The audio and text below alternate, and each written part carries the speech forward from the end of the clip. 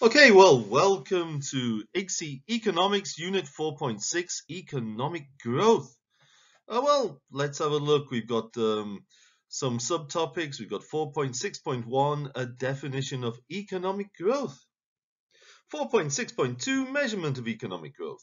We will be using the measurements of real gross domestic product and how it can be used to measure economic growth. And we will also look at the concept of a GDP per capita. 4.6.3, causes and consequences of a recession. What is a recession? How the recession moves the economy within its PPC. Consequences are things like unemployment. Yes. 4.6.4, causes of economic growth. How changes in total demand may increase the utilization of resources and GDP, resulting in movement from the inside towards the PPC. How economic growth shifts the economy's PPC to the right and is caused by changes in investment, technology, and the quantity and quality of factors of production. Sounds exciting.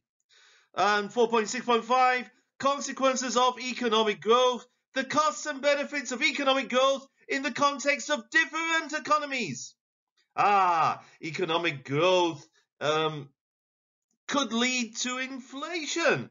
Economic growth, though, in some economies could lead to better standards of living.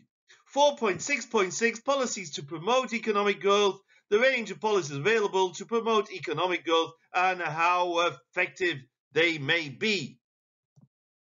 Well, let's look globally and locally. Gross domestic product. Belarus. In Belarus, the GDP is up by 1.3% in January. This is January 2021. The Belarusian gross domestic product GDP amounted to 12.2 billion rubles. This is 4.7 billion US dollars. In January 2021, a 1.3% increase year on year. The country's National Statistical Committee has said. Interesting news here. Something for our Spanish learners there. El País, the Spanish newspaper in English. GDP per capita. Did you know that the Czech Republic overtakes Spain in GDP per capita? Nearly 20 years after Spaniards adopted the euro, there has been no convergence with Germany, while Eastern European economies are edging closer.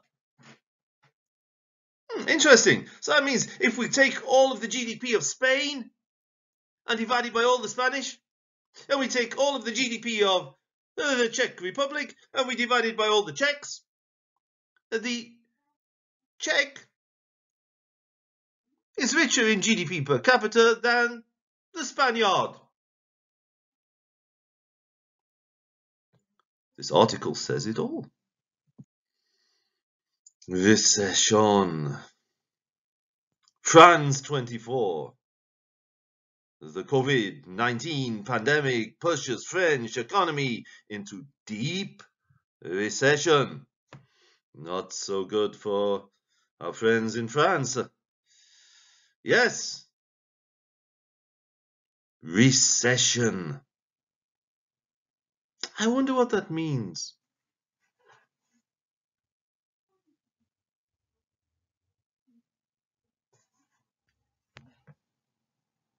Recession. GDP, the expenditure method. Well, you will recognize that AD equals C plus I plus G plus X minus M. The C is for consumption, the I is for investment, the G is for government spending, the X is for exports, and the M is for imports. Well, good news is that the formula for AD is also the expenditure method for calculating GDP. So GDP equals C plus I plus G plus X minus M. GDP is C plus I plus G plus X minus M. C is for consumption, I is for investment, G is for government spending, X is for export, and M is for import. Cheese!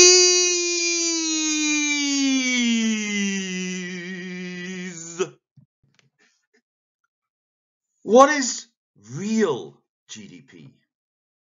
Well, quite simply, real GDP is nominal GDP adjusted for inflation. Why? Well, let me put my thinking cap on. Well, in the circular flow of income model, the flow of income is equal to the flow of output, which is equal to the flow of expenditure. It's the same flow that's measured in different ways. Imagine an economy that makes one cheese. The cheese is worth 10 euros. Now, if the next year the prices go up and the cheese is now worth 15 euros, has the economy grown? Time to put on the thinking cap. Well, no, because the output was one cheese. And the next year the output is one cheese. So there is no growth. The real GDP is one cheese. This example works for other goods and services and is not only about cheese.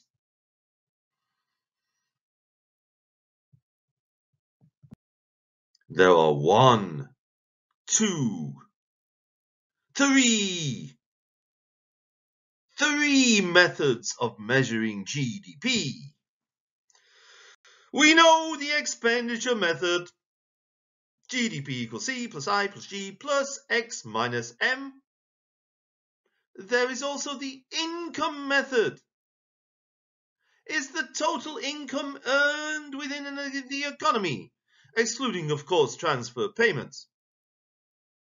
The output method is adding the value of all output produced in an economy, but we have to avoid double counting.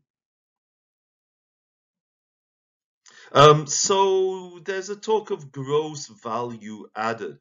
For example, when I chop down the tree, I make the tree into planks. I make the planks into a bench. I make the bench into I make the bench into a bench. Now, when I measure the bench has got the component of wood. So the first time I chop down the wood is worth a certain value. Then by turning the wood into planks, I have added value. By turning the planks into the bench, I have added value. Now, if you are puzzled about this, refer to your circular flow of income model. We did this earlier. Basically, the households are selling their factors of production.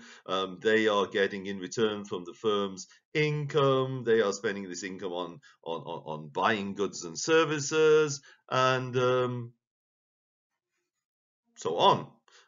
Now, all 3 methods, in theory, should give the same nominal GDP figure. In real life, you may get different figures depending on how you're collecting the information. But with IGCSE, we are looking for the most theoretically correct answer. So if you have a multiple choice, choose the answer that is correct in theory. GDP per capita. There are so many of English people.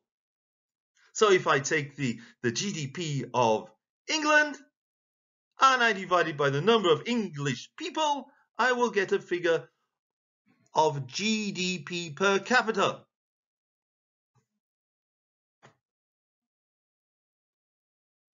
If I go to Italy, there are many of Italian people.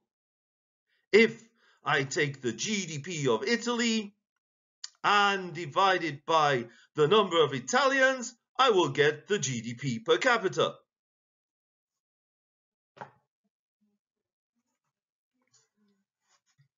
It is time to research.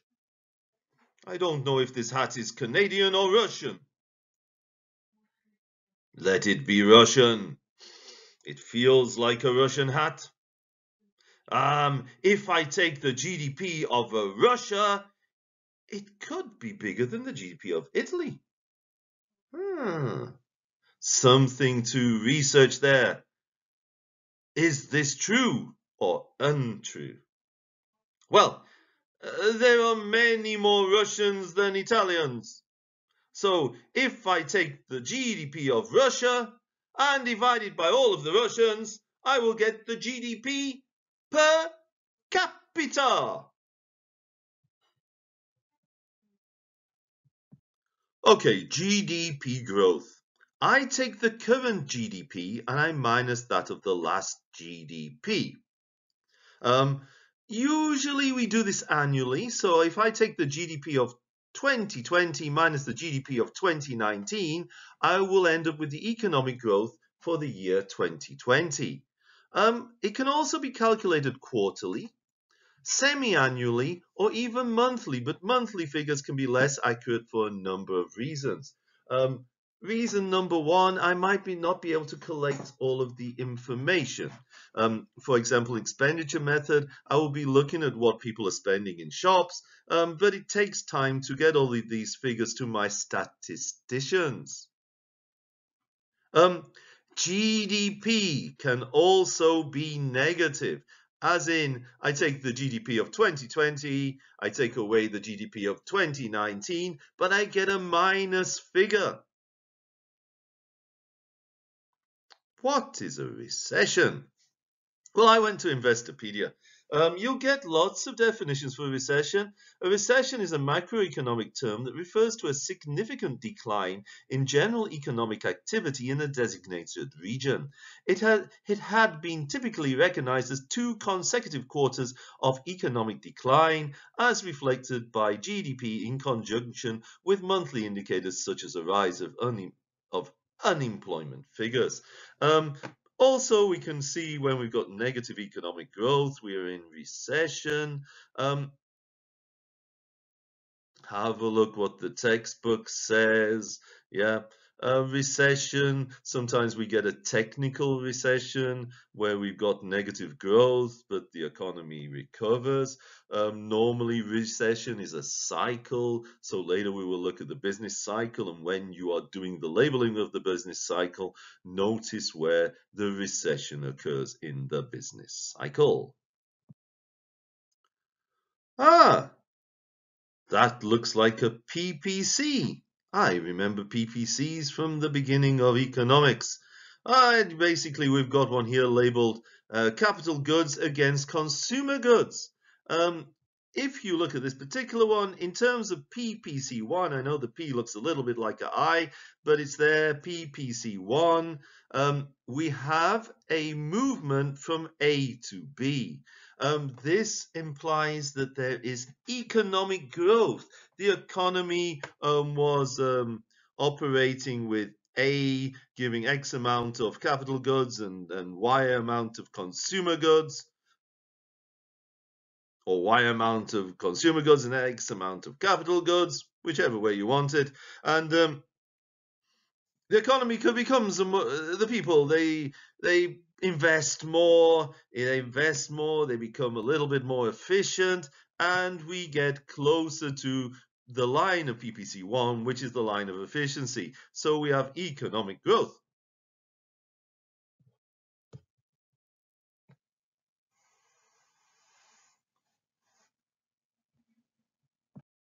In the land of the blind, the one-eyed man is king.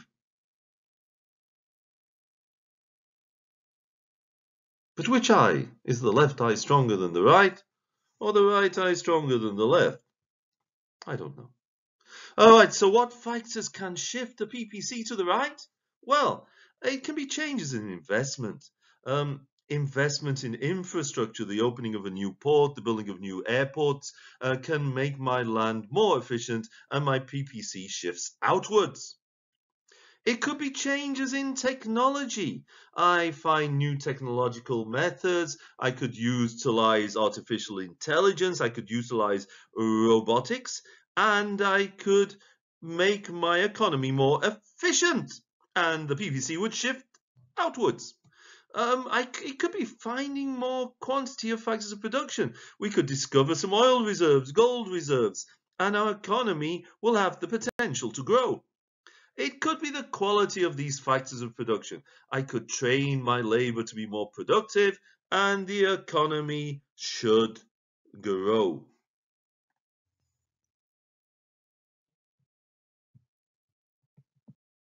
It's a nice article. I will get my binoculars out and read it. The reclamation of the Rand mine dumps has opened up old sores, and air and water pollution has again become problematic, especially to those who live close by. Dust fallout is a major concern as it reduces the quality of air that the locals breathe, leading to bronchial complaints. This, along with acid mine drainage, is a grave matter that must be addressed for the benefit of future generations, as a toxic environment will be detrimental to Johannesburg's standing as the premier city in sub-Saharan Africa. Well, somebody discovered that all the mine dust and that they were throwing away, because when they mined here's a little bit of history. When they had the gold mines in Johannesburg, they would bring up the rock, and within that rock was a certain amount of gold. So they would crush the rock and they would mix it sometimes with things like uranium. Not uranium, and what's the other one? What is it? Well, it's not uranium. Uranium is found in gold. I will look it up, but they mixed it with some yellow stuff. I will find out, don't worry. I will find out what the yellow stuff is. It's a poisonous yellow stuff. Anyways, but somebody realized that with the modern technology, they could discover gold from the dust that people had thrown away maybe 50, 60, 70, 80, 100 years ago. So they took this new technology and they basically washed away the mine dump. Here is a famous mine dump that used to have a drive-in cinema on top. Yeah, but this is a big mountain of gold waste which we could get gold from. If you really want to research it, you will find the new mine dumps look very much white. They have taken a lot of the gold out. Very interesting. I'm going to look up the yellow. Cyanide. Cyanide. Cyanide is used in the process of extracting gold. That looks like something I should check up. Why don't you check up for me? But really, the groundwater becomes poisonous when they're doing this. And yes, enough said about isn't it amazing that they could remove gold dumps? I used to navigate by mine dumps, and then they just disappeared. Look at this sketch. It's the same one I did before. This diagram literally took me about 30 seconds to draw. Now, with a diagram being worth some 4 marks in certain of questions, is it correctly labeled? Capital goods, consumer goods, 1 mark. Am I showing a shift outward from PPC 1 to PPC 2? Yes. Am I demonstrating economic growth? Well, A to B to C? Yes. So, economic growth, as we've seen in the previous slide, when we discover more of gold, for example, or we discover new technologies, our PPC can shift outwards, thus allowing us to produce a quantity of C, which is greater than the B and the A previously. These diagrams are good. I like them. Well, I'm tired now. Time to eat some nice chips and some kind of meat. Looking good, looking good, looking good. Where is it? Where's it? Where's it? Where's it gone? Yep, that needs eating while it's warm. So I'm going to give some work to you guys. I want you to make some notes on the business cycle. I want you to draw a business cycle. You must label your y-axis real GDP, and you must label your x-axis time. You will have a business cycle. I almost said bicycle. I mean a business cycle, and there will be a long-term trend, hopefully going upwards. And the business cycle will go up until we get a boom, and then go down in a recession, get to a slump, come to a recovery. But that's a job for you guys to do, yeah? I would like some proof. Yeah. There's many sources. We can investigate, we can research. I would use the textbook. There's a nice business cycle on textbook. Please use the theory one. Real life examples, there's also one in the textbook, are much more jagged.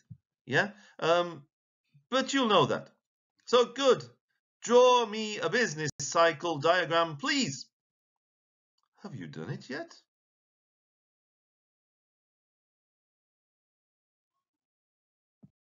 Consequences of economic growth. Well, I made a little table. Positive sides, greater availability of goods and services, increased employment opportunities and incomes, increased sales, would be more profit, more tax revenue for the government, increased standard of living. We could add a couple more things. Negative though, as the economy grows, we might find that we've got the money to invest in capital and machinery, and our laborers, our workers get replaced, and this could lead to higher unemployment, especially in what's known as the growth nations. For example, the BRICS nations. B being Brazil, R being Russia, I being India, C being China, and S being South Africa or South Korea. Growth may be in terms of capital goods at the expense of consumer goods. Resources may be used up. That is, may be used up. Where did my A go? Who stole my A? Maybe I used it for the last diagram. Oh, and then we can get pollution and environmental damage. It's not nice.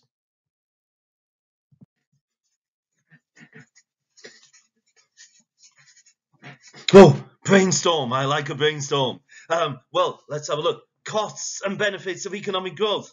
Well, countries like the BRICS nation of China has grown, their people have become more wealthier, they can live at higher levels and at higher standards of living, they can travel more, they can afford to go to university.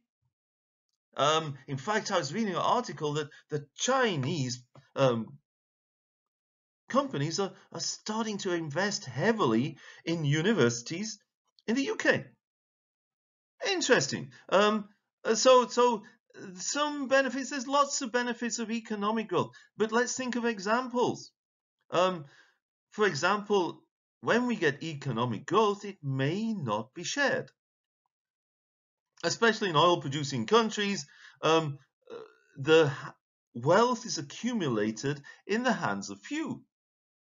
Also, the economic growth may be a result of multinationals, foreign investment, and the actual profits of the economic growth get taken out of that country. Brainstorm. Pollution's a big one. I talked of the Chinese people getting wealthier and they're getting a greater standard of living, but I've seen some horrific pictures of pollution. Having to wear masks. Okay, we all have to wear masks now with the COVID, but we kind of wearing them for a different reason than pollution. I saw, I think it was the Philippines or Indonesia, and there was lots of plastic refuse because the firms were recycling them, but they were burning plastic that was made by Canadians and British. I think the article did say, and the poor people in Indonesia who had the beautiful beaches suffered the horrible smoke. All right, well, you guys brainstorm, get some ideas, yeah. costs and benefits of economic growth. I'm finishing off here. Policies to promote economic growth. Well, we learned of demand side policies. These were our monetary policies and fiscal policies. Yeah. If I lower the tax rate, then there would be more investment in the economy. So I'm looking at expansionary monetary policy. Or, for example, expansionary fiscal policy, I reduce the tax rate. I spend more government spending, and I should get economic growth. Supply side policies, there's a number of them. In fact, I will read some from a textbook. It's a nice textbook. This textbook's name is Complete Economics, third edition, and it's a nicer one. They do say we can improve education and training, we can do research and development, we can build new economic infrastructure. In Germany, they repair the roads. We can give tax cuts and subsidies. We can encourage multinationals to give some foreign direct investment. However, when it comes to the effectiveness of these policies, supply side policies take a long time. Is a time lag. For example, I might decide to invest in my universities. It will take, 4 years, 3 to 4 years, for the more students to get through the university, and it's a long time to wait. And if my economy is not strong enough, some of these graduates will go abroad and work in a land that pays them more money.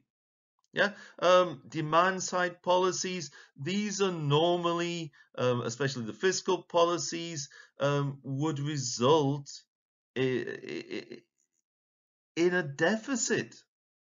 Yeah, or we would need to raise taxes. And we would know that some of these things might be inflationary. So we need to consider. Well, that's for me, I would take a read of the textbook, yes? And I might find this an opportune time to go and recap on demand side policies and supply side policies. I will say goodbye.